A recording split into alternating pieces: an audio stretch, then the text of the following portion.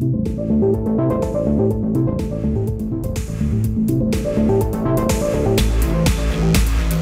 are here at the HitFix offices with Nicole Beharie and Tom Mison of Sleepy Hollow.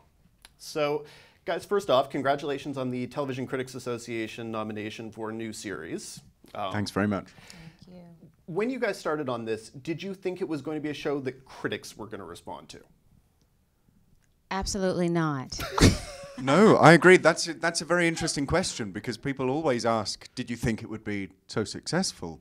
But no one ever really asks about the critics. And I think that was a really big surprise, that so many of them are just so generous and really love it. I think because it's, you know, it's refreshing and it's different, especially for a network show. Well, did you guys figure it was going to be sort of the show that was going to have like a really sort of small cult following that was going to be really passionate, but maybe not sort of the mainstream success that it has been?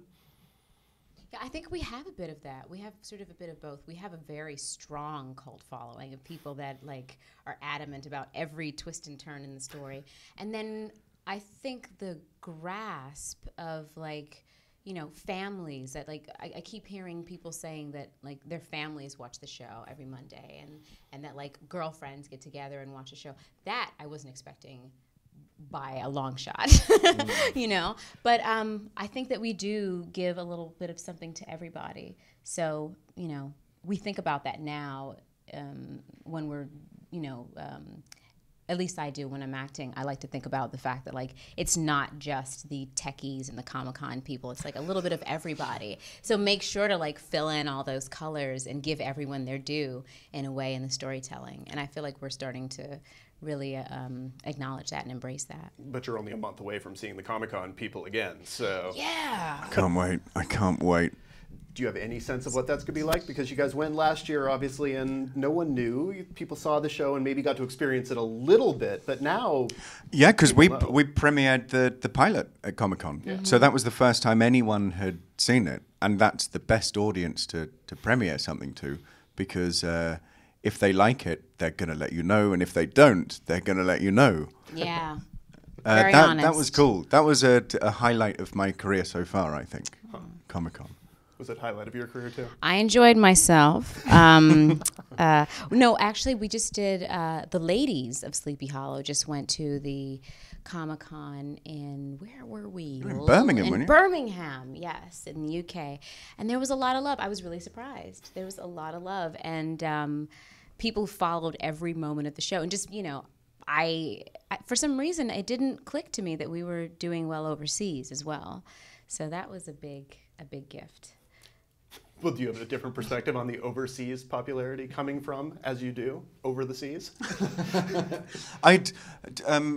When I first met Len Wiseman for for my screen test, we actually discussed the idea they had of making Ichabod English.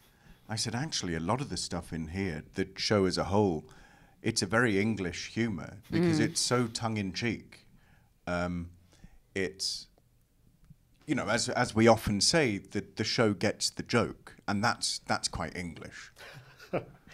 Now, my reaction to the pilot was, this is crazy and fun. What are the chances that they can keep the crazy up for 13 episodes? Did you guys have that worry after the pilot? You mean, would it be cancelled after 4 episodes? No. I just meant... Or would we come up with inventive things Exactly. to do? Would the second episode just be Abby and Ichabod sitting in the police precinct going, okay, well, we didn't have enough budget to do anything exciting this episode, so never mind.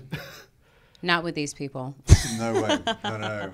The group of writers are far too inventive. Yes. I think they... Passionate and mischievous. Yes, quite.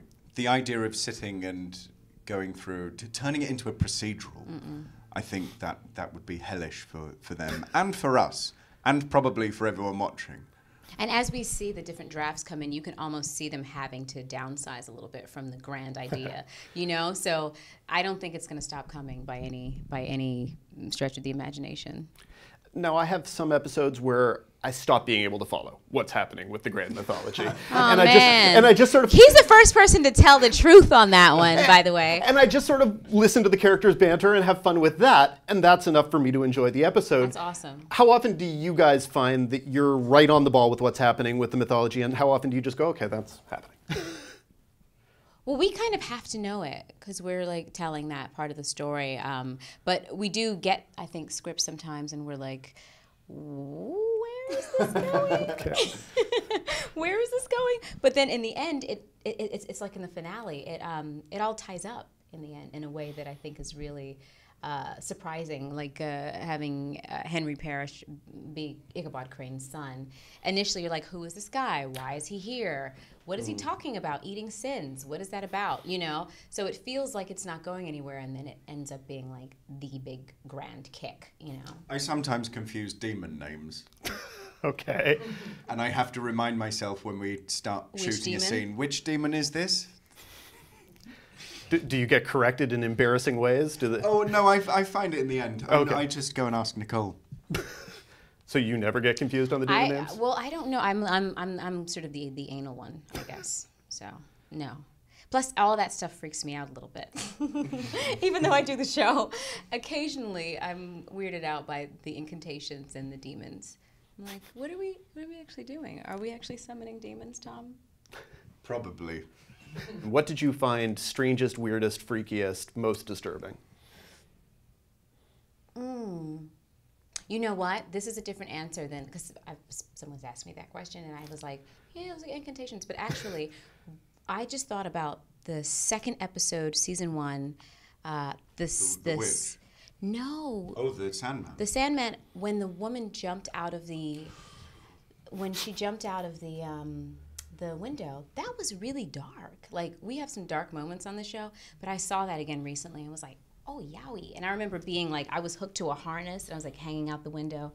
That was a really rough night, like, watching the body fall and everything. So yeah, because actually that episode started with 2 or 3 people killing themselves. Yeah, people were killing themselves. And I thought, wow, we're going really dark really early. And then her eyeball exploded and sand came out. Yeah. As it does. Obviously. As it does. I thought the Gollum episode. I thought that moment was. where you were like choking on the sand? Oh no. There was a scene where the Sandman does something. It was written. Terrific, and sand starts pouring endlessly out of my mouth, and I'm choking on the sand. He's a terrific actor. So I'm doing choking on sand acting, coughing and everything. And then they didn't add the sand in, so I watched it at the end, and it was just me going with no sand. But no one noticed. Everyone enjoyed it. But there was meant to be a really terrific special effect there, and instead it was maybe not so terrific acting. Did you inquire what happened to the sand? Did you ask anyone, or? No, I should probably go and ask an accountant somewhere. For breaking entertainment news and more, follow @HitFix on Twitter or visit hitfix.com.